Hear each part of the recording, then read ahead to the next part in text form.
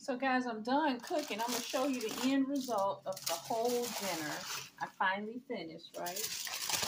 So this is the stuffing here that I made. I'm going to have to warm it up again a little bit. This is the macaroni. I'm going to put this back because I didn't put enough cheese under the bottom of it. This is my pot roast. It's real tender. I ended up putting some Asian sweet and sour salad dressing on there just to give it a little flavor. And these are the vegetables, the potatoes, carrots, and celery that I cooked for the side, and my candy yams here. Now I also have some cakes and pies in the refrigerator.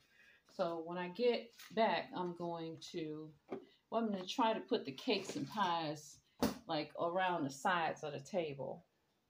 So I got a couple of cakes and pies in there. But this turned out pretty well. This is my whole Christmas dinner.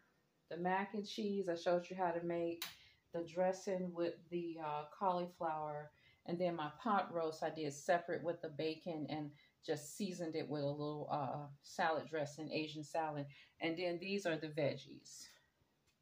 Yeah.